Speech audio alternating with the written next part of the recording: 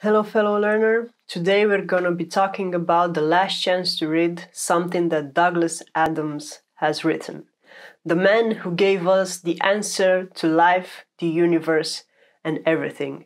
The author of The Hitchhiker's Guide to the Galaxy. We're gonna be talking about the Salmon of Doubt, a collection of works of nonfiction and fiction collecting after his passing away from his multiple Macintosh computers. Before going on with the review, I want to share a few things with you to see where I'm coming from approaching this book. I mainly read nonfiction, and in fiction I mainly read fantasy. But I have read The Hitchhiker's Guide to the Galaxy, his Dirk Gently series, a few of Terry Pratchett's books.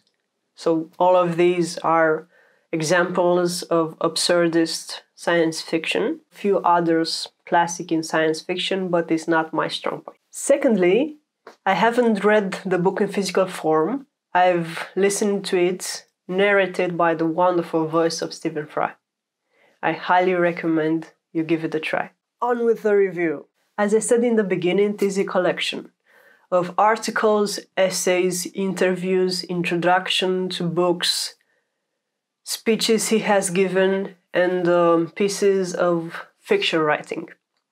The most important of which also gives the name of the book. The Salmon of Doubt was projected to be the next entry in the Dirk Gently series, and we have here 10 or so chapters. It isn't highly edited or polished, but it gives you an idea of where the book was going.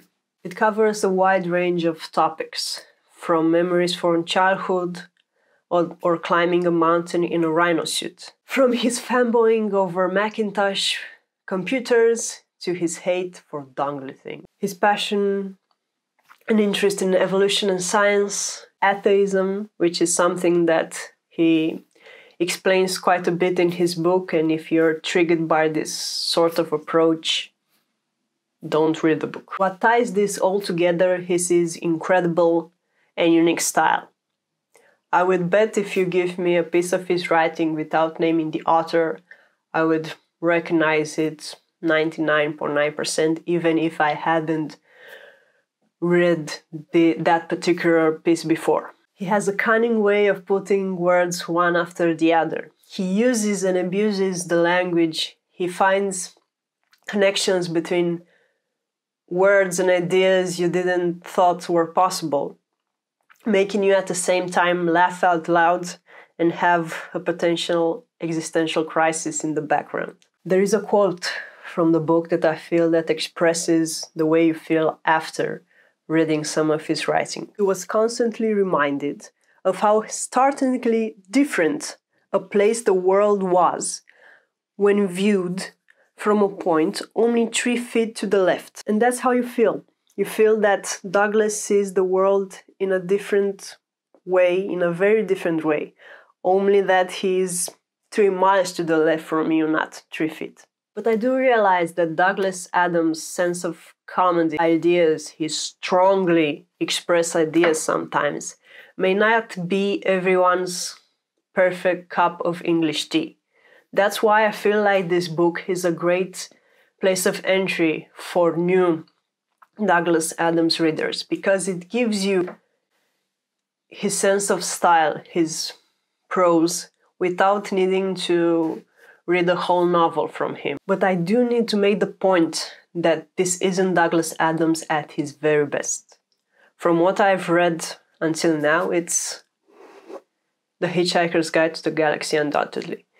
In his opinion, it's the last chance to read, which made me curious, and this book is on my TBR.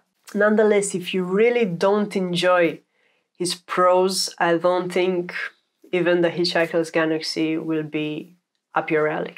That's why I'm gonna give you a few parts that stood out for me from the book, and I encourage you to give them a chance. First is the nose, in which he makes fun of himself in an absolutely delicious way for a couple of pages about his big, huge nose, in which doctors have been lost to humanity. The radio script intro.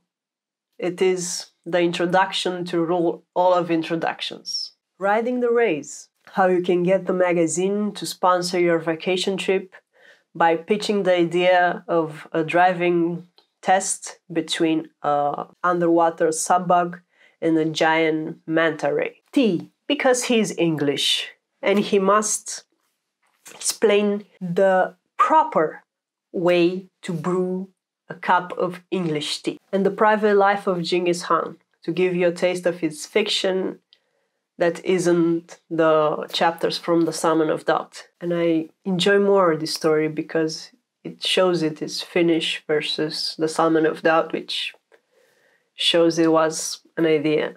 A good idea, but an unfinished one nonetheless. There are many things that I've learned from this book, but the most important one, I think, is not to take yourself too serious while talking about serious stuff. You don't have to be rigid and use the proper words and be all stuffy to talk about serious things. You can make fun of yourself, of others, and still raise important questions, still bring forth meaningful ideas. And this ties into his approach to life that sips from the writings from this book. I really enjoy his childlike wonder to learning about anything, his passion for science, from evolution, his joy in finding how things are connected. And of course, I'll always have a smile on my face when I see a puddle, because it will remind me of humanity's hubris. Curious to see why? Give the book a chance and tell me what you've thought about it in the comments down below. Consider liking and subscribing, and until next time, keep learning.